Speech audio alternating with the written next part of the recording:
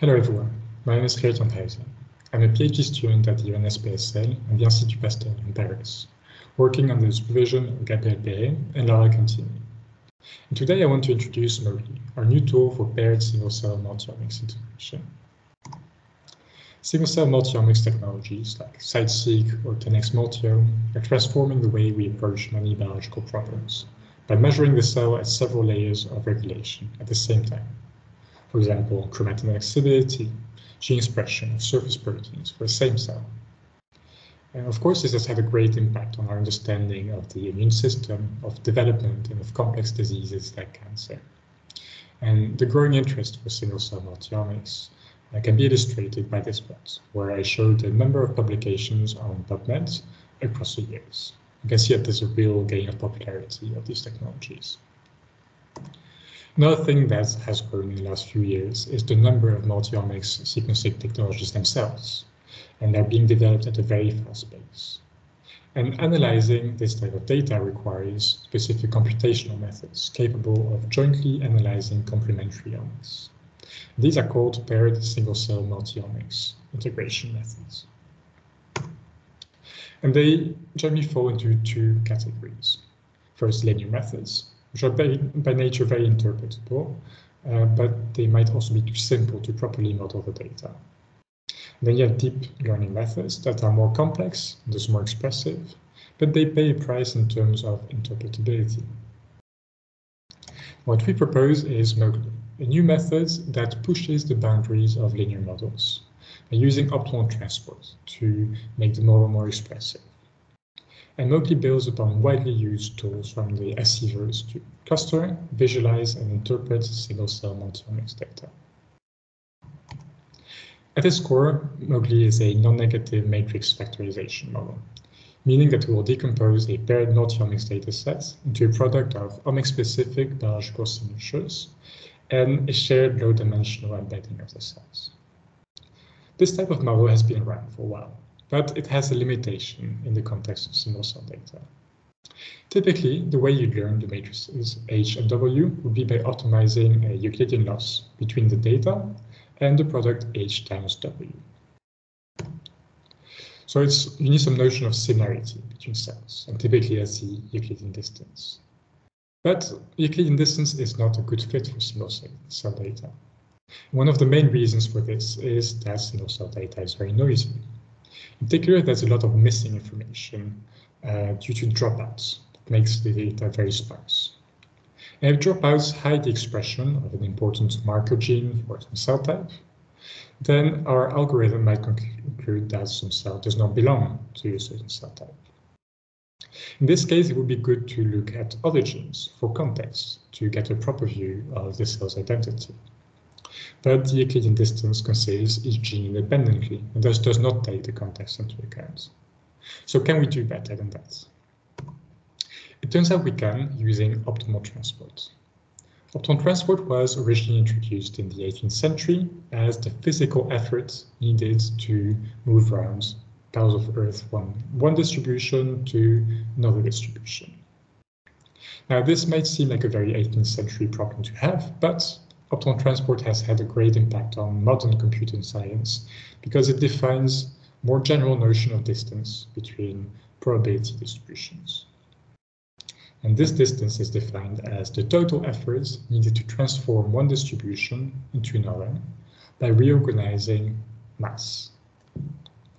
Optimal transport has been applied in the context of computer vision, natural language processing, but also biology, and most notably to study the evolution of cells through time. Here we propose to use optimal transport to compare cells, which we view as discrete distributions over the space of genes, proteins, or peaks.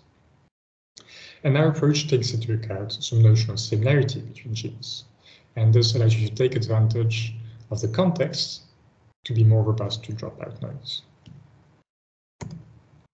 Going back to the description of the model, we use optimal transport, more exactly a fast approximation thereof as a reconstruction loss between our data and our product H times W, and a sparsity-inducing regularization that improves the interpretability. Now, there's some basic tasks that you would expect an integration method to do well at. And to benchmark our method, we created 6 experiments that illustrate specific challenges to single-cell multi-omics integration. And here I'm showing one that I particularly like, where if you took the RNA signal or the ATAC signal individually, you would only distinguish 2 groups of cells. Whereas if you take the 2 together, you'll see that there's actually 3 groups of cells. And Mowgli does quite well at this problem. And it may seem like a simple task, but existing methods are often surprisingly challenged by this experiment and other experiments that we perform. And in those 6 settings, Mowgli outperforms existing methods according to CWET score, maximum adjusted rand index, and purity score. 3 metrics to assess the quality of the method's embeddings. Now, in complex real data, profiled from different tissues and using different technologies, Mowgli is competitive with the state of the art in terms of clustering, although no single method really stands out. It might be because in real data, it's just a more difficult problem, and the ground truth we have access to is not always satisfying. Here I'm showing results on the bone marrow site-seq dataset from the Open Problems Challenge. We can see that Mowgli correctly separates some cell types that are not necessarily separated in other methods. Now, while for clustering, the race might seem a bit tight, one area we definitely improve in is biological interpretability. And to showcase this, we analyzed a T-seq dataset profiled with 3 omics: gene expression, chromatin excitability, and surface proteins. And in this dataset, we compare how interpretable the signatures of several linear methods are. And here I'm showing the compared weight of signatures in CD8 T cells and other cell types. So factors or biological signatures that are specific to CD8 T cells should be on the upper left corner of this plot. And you can see that while Mowgli has 2 factors that are only expressed in CD8 T cells and not in other cell types, MOFA plus and regular NMF do not have such specific signals. So this means that Mowgli's signature should contain information that is specific to a cell type. And this is not restricted to broad cell types like CD8 or CD4 T cells. In fact, if you look closely at the individual signatures, you can find there's one specific on CD8 TEM cells, one for memory B cells, one for plasmacytoid D cells, and so on. And here what I'm showing is the weight of a certain factor across cells to highlight the specific nature of these factors. Now, how do we know that factor number 49 is associated with CD8 effector memory T cells? Well, using the top genes, you can perform gene set enrichment. Using the top peaks, you can perform transcription factor motif enrichment. And using the top proteins, you can look for markers. And together, different omics give you a full picture of biological signatures meaning. And an interesting fact here is that the enriched transcription factor motifs happen to target the top genes as signatures. So this is a cross-omics information that supports our interpretation further.